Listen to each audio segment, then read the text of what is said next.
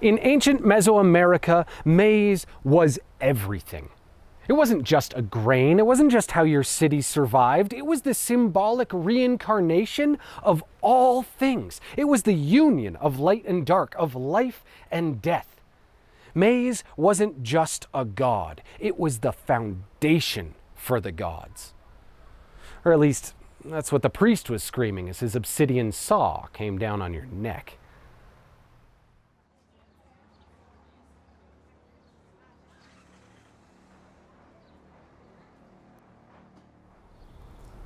It's around 8000 BC, and a tribe of hunter-gatherers are migrating through the lowlands of southern Mexico, collecting whatever grains and fruits their ancestors learned the hard way wasn't going to kill them. They pray to the old gods, to the great fertility that controls their migration. They pray to the maternity and rebirth of the mothers that keep them alive, the mothers who sacrifice their very bodies to create more. But today that world is going to shatter forever, because today an edible fruit will be put back in the ground uneaten. A small sacrifice that will become one of the most impactful decisions of all time. Humans will plant corn. And with more seasons will come more seeds, more grains, more work, more sacrifice. But how can you put a price on controlling fertility? It's 4000 BC, and people no longer listen when the jungle speaks. Everyone prays to a new god, a fruit they call Im. Maternity worship has long since been replaced by the manpower of the field, and rebirth is now not the work of mothers, but priests. And these priests' god is hungry. Society might be stratified, but everyone understands one simple thing. Corn demands more than just your sweat and tears. It wants blood. This isn't the fertile plains of the Ganges. This is a dense jungle in Central America. The life of the Im requires the death just to survive. It demands the sacrifice. So they burn down the forest for the fertility in its ash. They bury their waste and bone. Eventually, they even bury themselves. They understand that for the corn to give them everything, they must give it everything in return. The relationship becomes so strong that neither farmer nor crop can survive without the other. It's a true symbiosis. Take away one and the other will die. This new agricultural reality is then turned to myth, and myth to religion, and people start to speak of the great twins of the universe, the man and the corn, the two who are one. They worship twin brothers who were beheaded but escaped the underworld only to grow back as the harvest, brothers who sacrificed themselves to be the great rebirth of society. Their maternity made masculine, reincarnation as a great cannibalism of the energy that sustains all things. And the corn that empowers this is now more than just a god, it's an entire way of life. And yet even here, it has only shown a fraction of its potential. There are still civilizations locked behind that shell. It's 2000 BC. And a mother is dropping hot rocks into a gourd. Her people are the last in the Americas to get ceramics, so she can't just set a bowl on a fire. This is how she boils her dinner. Which I'm sure is pretty annoying to live through, but in the grand scheme of things, quite lucky, actually, because it means she's about to make one of the most important discoveries in human history. She's about to see what happens when you boil maize in limestone. And when she dumps her dinner back out of that gourd, it has morphed into something new entirely. The kernels have grown and changed color. They've puffed up and lost taste, but most importantly, they've washed off that outer shell. Boiling in limestone infuses that corn with niacin, iron, copper, zinc, calcium. If you combine it with a diet of beans, it makes a complete protein. It's more than enough to survive. It's everything you need to absolutely explode your population. And it doesn't even stop there, because unlike limeless corn, when you grind that hominy down, it turns into a type of flour, a flour that can be made into dough, that can be drank as atole or grilled into tortillas. It can become tamales, pupusas, arepas, empanadas. It's the bread that will define Mesoamerica. And in this moment, that rock-dropping chef becomes the mother of civilizations. That bubbling gourd is the womb of a new era. It's the year zero, and millions are rising up from the masa. They create alphabets and trade routes and sports and gods. They build cities to rival those of anywhere on the planet. An entire jungle of temples rise up through the trees, the great towers that now control fertility.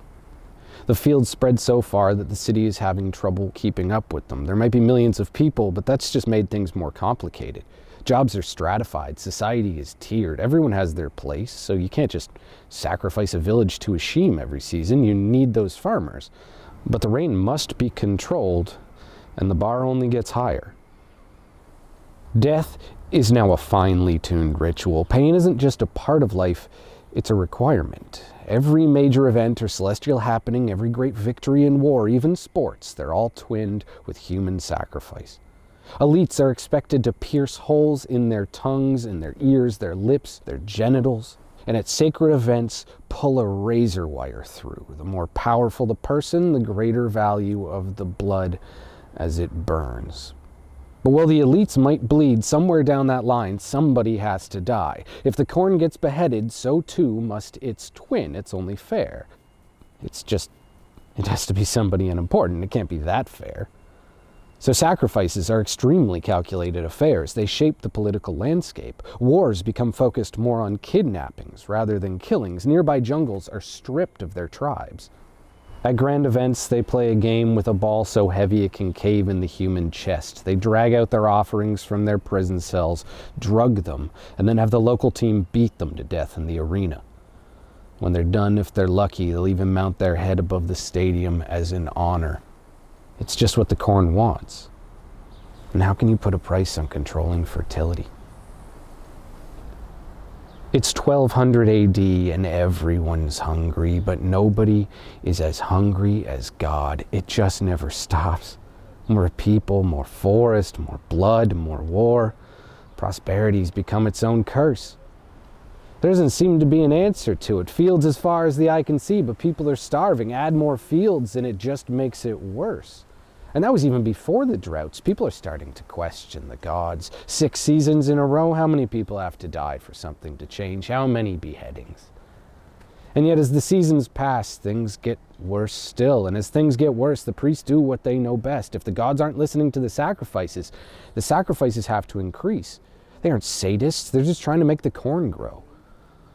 But the people have simply nothing more to give. They're at their limit. You can only behead so many before they decide that their priest is just a man, that their gods are not listening.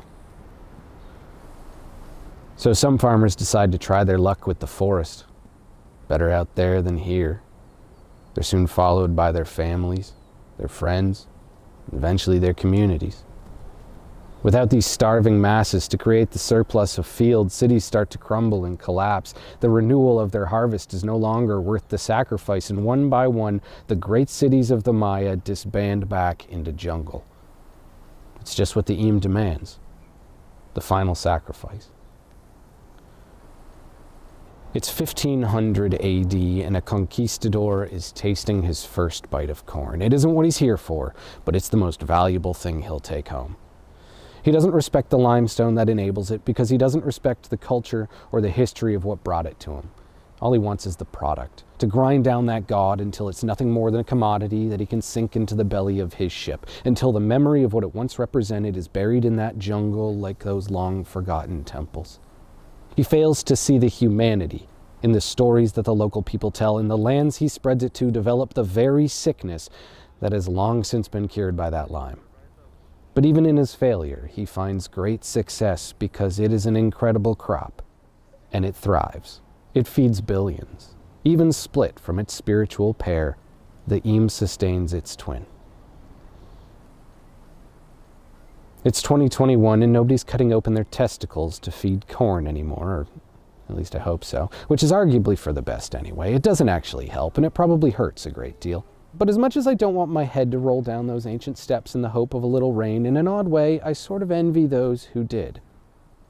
At the very least, it's good to have a reminder of the cost of just living one's life. of what it took to get us here, a perpetual thanksgiving, a ritual to show us that nothing in this world comes for free, even if we don't notice it. Corn gave the Maya everything. It gave them the very basis for their society. I understand why they felt the need to give everything back, just as much as I can understand why we've chosen to forget it. Food is more than just some product. It is the destruction of life itself. And although our societies may have become very detached from the death that sustains them, that death is still a fundamental part of our existence. We may no longer see gods in the corn, but we do understand the need for the harvest. Corn is not just some grain. It's not just what keeps our cities surviving. It is life itself. And is that not worth a little bit of sacrifice? This is Rare Earth.